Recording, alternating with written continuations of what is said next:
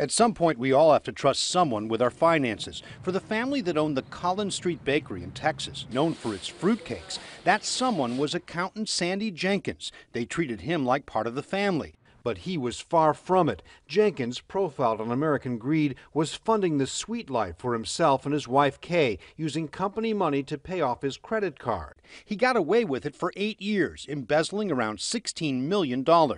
From skimming a few dollars out of petty cash to full-scale fraud, a crooked accountant can do serious damage and leave you holding the bag. Here's how to protect yourself.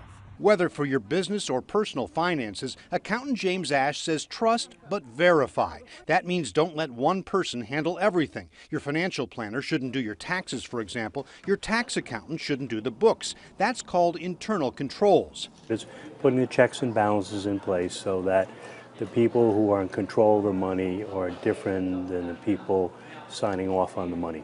And don't let your guard down just because the person's been with you a long time. There are sometimes frauds that go on for 5, 10, 15 years. Other warning signs: a tax preparer who guarantees a refund, or a bookkeeper who's a little too flashy. Sandy Jenkins used money from the fruitcake bakery to buy fancy cars, furs, and vacations. That was just nutty. Scott Cohn, CNBC's American Greed. Hey CNBC fans, thanks for checking out our YouTube channel. Here you'll find videos from all your favorite CNBC shows. Be sure to subscribe by clicking right here.